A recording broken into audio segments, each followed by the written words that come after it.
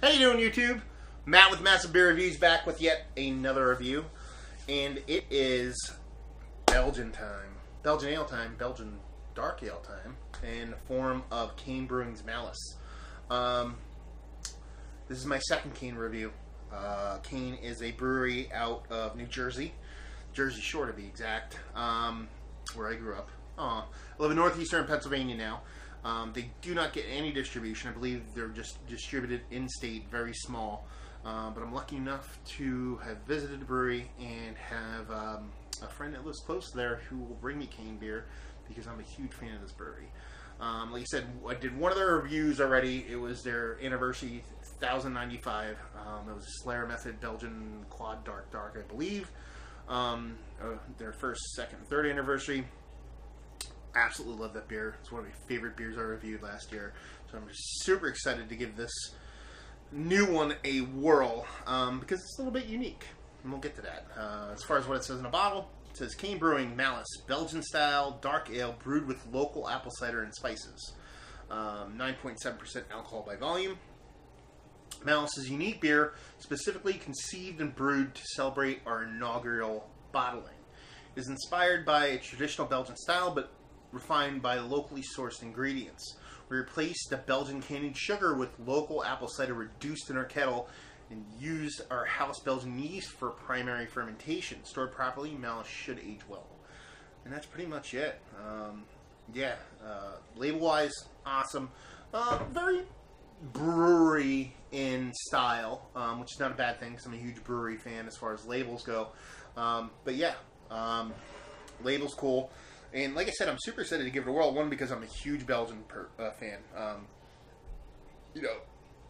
There's a lot of beers that I like outside of the atypical Belgian style, but give me a good Belgian, especially from an American-made brewery, and then you probably have me hooked, which is one of the reasons why I like their anniversary so much and what kind of drew me to their brewery.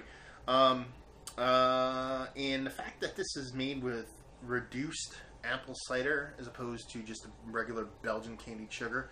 That Belgian candied sugar is a huge draw for me when it comes to Belgian beers, but I'm a homegrown Jersey apple cider junkie. So taking two styles of beverage, the apple cider and Belgian Strong Dark, and kind of melding them together is pretty damn interesting. So I'm just chomping at the bit to dive into this sucker. So there we go.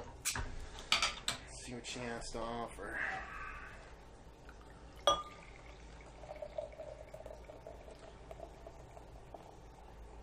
First off, it's very quadish in color. Belgian quads and Belgian darks are very slippery slope as far as style and whatever you want to call it, classification, I guess you'd say. But, to me, darks are a specific color and or density, and quads typically have this specific color and density. And this is the color and density I look for when I go into quads. So, first things first, 2 fingers of ridiculously creaminess on top. Small little medium-sized bubbles from bottom to the top. And like I said, color-wise, that is Belgian goodness in a glass color-wise. It has that perfect hazy brown to it. That unfiltered density that is almost a prerequisite for me for a quad, but even like that, a nice dark has to have that unfiltered goodness to it. So yeah, looks the part. Let's see what she smells like. You definitely get the apple cider there. It's the first thing to jump out at you.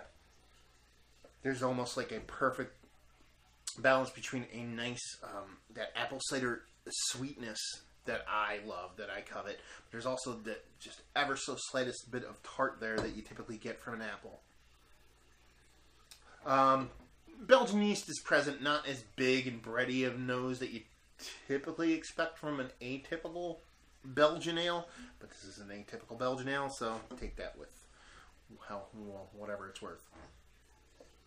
But yeah, it's got this nice, beautiful, nice sweetness to it, not overly sweet, and like I said, it's driven by that apple cider. It's like absolutely there, which is nice. When they tell you it's brewed with apple Cider, a reduced apple cider, you expect it to be there. A lot of places tell you stuff is brewed with stuff, and you don't get it.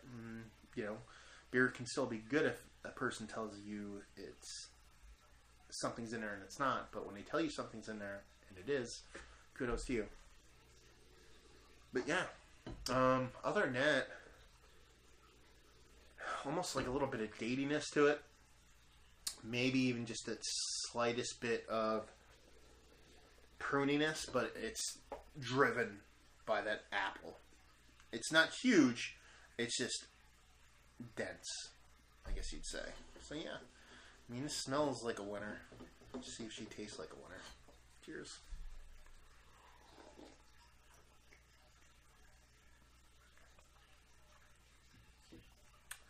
That's really interesting. Wow. That's a really interesting beer. Its soul is Belgian. Its absolute soul is a Belgian. You can taste it in the yeast. It's got this nice, fluffy, yeasty breadiness to it. What I was trying to get in the nose, and I said it was small, definitely comes through in the mouth. The apple cider is there, but it's not overly sweet. I expected it to be a little bit sweeter based off the nose, but it's not. It's a perfect amount of sweetness. I'm getting a ton of cinnamon in here. Yeah, it's a nice spiciness. Like you said, it's brewed with spices. It's got to be cinnamon, maybe a little bit of nutmeg in there. But yeah, that spice is absolutely present. Like the nose, apple, a little bit of breadiness, nice sweetness to it. Mouth, Belgian yeast, nice spice to it. It's very reminiscent of a pumpkin spice, but it falls short of that. It's probably a little bit more cinnamon, nutmeg forward, I would say, rather than clovish. But it's very similar in spice to a pumpkin spice ale. But the apple's definitely there. Expected for some reason, based off nose and the whole apple cider thing. Apple cider is typically sweet, but I expected to have a little bit of apple tartness to it. Again, it could be just red delicious. It can not be a green. It might not have any tartness going on. But if for some reason I expect a little bit, it's not there at all.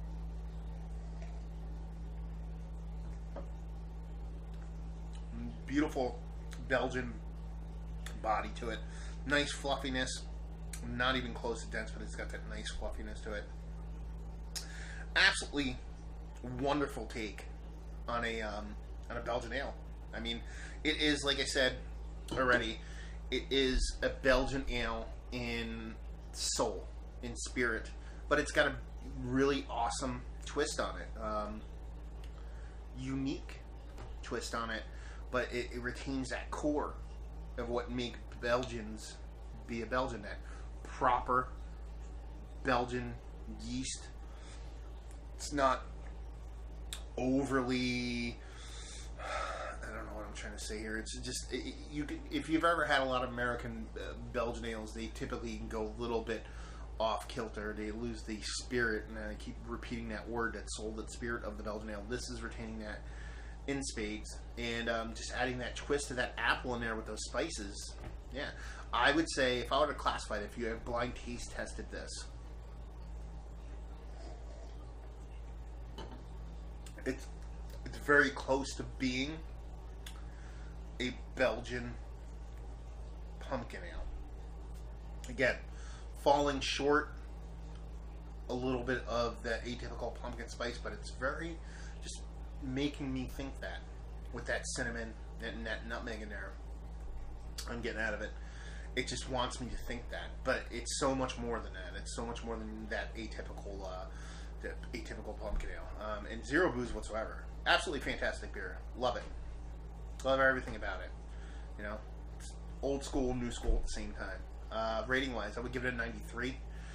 Absolutely great beer. Can't wait to get more of it. Absolutely another home run for me from a brewery that I'm a big fan of. Value and availability. I don't know what my buddy paid for it. He brought them to me. Not sure what he paid for it. I I believe the 1095s are coming out around $18. I think there's a little bit less. So, I mean, if this bottle is falling anywhere between $12 to $17, I say knock yourself out. That's a great value.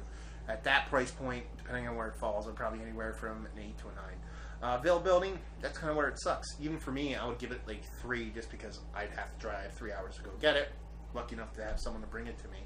But it's definitely worth trading for or trying to get some if you can. It's just that good of a beer. So availability, I'll give it, like I said, 3-4-ish.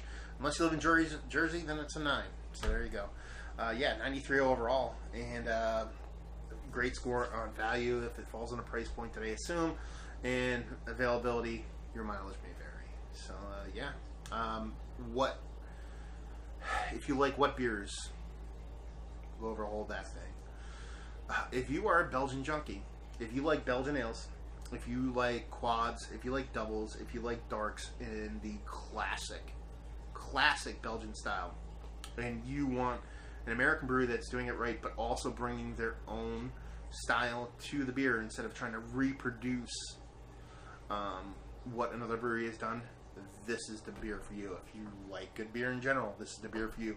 If you like fall pumpkin style beers, but you want something a bit of a twist up, or you want something that is spicy but not pumpkin spicy, but just something quite similar, it's definitely worth it. And like I said, if you like great good beer, just pick it up because it's absolutely worth it. Kane's Malus, big thumbs up on this. 93 overall. Super into seeing how this ages. I think the spice in it is a little bit more forward than it should be. I get even 93, so it's not a negative, but it's just a skosh forward than what it should be. I think if this ages the way I think it would age, especially about the 3 to 5 year mark, this could get in the mid to high 90s. It's just that nice of a beer. So there you go. Another review in the books. Hopefully you guys enjoyed the review. If you did or you didn't, or somewhere in between, please leave a comment in the comment section below. If you'd like to check us out anywhere else on the internet, Facebook, Twitter, Instagram, Untapped, Massive Beers in all 4 of those places. And yeah, another review down. So hopefully you guys enjoyed the review. Hopefully you're enjoying a nice Belgian-inspired ale right now. And hopefully see you next time. Cheers.